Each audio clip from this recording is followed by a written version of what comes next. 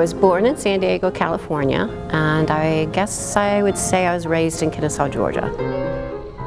Each one of us was exposed to a certain thing, and my brother had club feet, so she took him to dance classes, and I was younger than he was, and so that's how I started dance. But during all the hopscotching, I never was enrolled in dance, so I really didn't start dance until I was 11.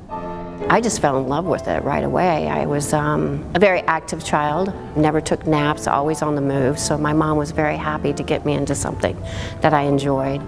And my first dance class, I really enjoyed it, and from there, it just snowballed into a career.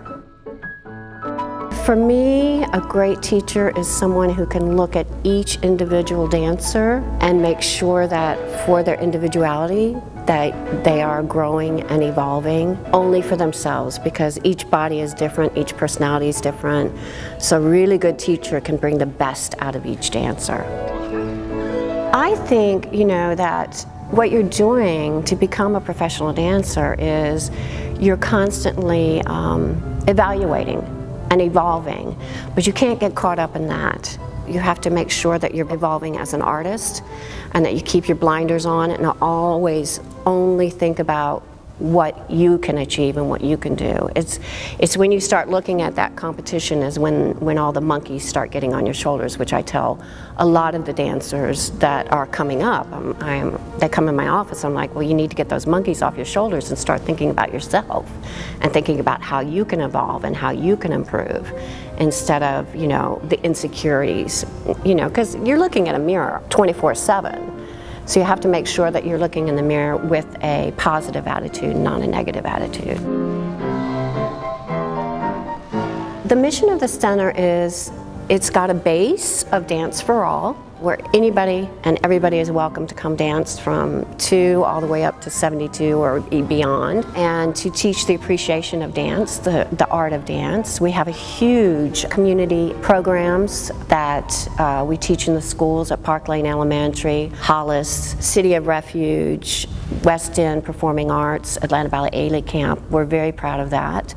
And then on top of this beautiful layer that we have for the community, we have another layer, which is the Academy and Pre-Professional Division, which that is by audition, and that's where you get, handpicked, and that's where you groom for the potential of the professional dancer.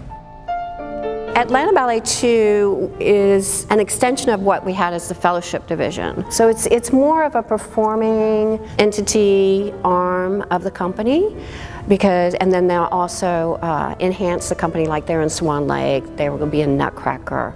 But that's the group that, like you saw Conservatory, and then you saw AB2, but AB2 is not quite ready for company, so they're being trained in this rehearsal period and their own company in a way, but they're being trained to go into the company. So eventually what we're hoping and what we aspire to is to train our own company dancers in the school. So they'll go through the pre-professional division, the academy division, to conservatory, to AB2, to company. That's what's fun, is to watch the evolution. Now watching them have kids and all that reminds you how old you're getting. The most important thing is you have to inspire. You have to inspire, and you have to make sure that the details and the little steps are perfect, not just the big step. It's all the in-between steps that takes that student into an artist, into a professional.